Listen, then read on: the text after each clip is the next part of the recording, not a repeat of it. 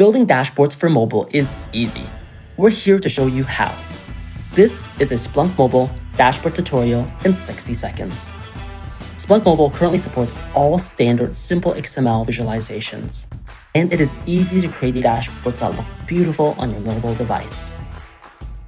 First, create a dashboard using the classic dashboard builder.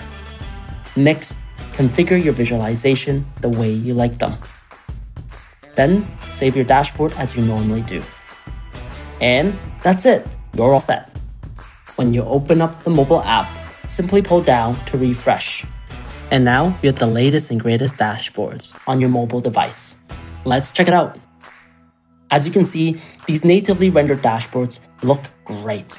Splunk Mobile supports all of Splunk's standard visualizations: area charts, bubble charts, column charts, gauges, maps, and more.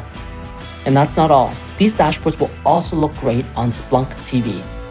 Just remember, if you build a dashboard using the classic dashboards builder, it will work on mobile. And that's it. Find out more here.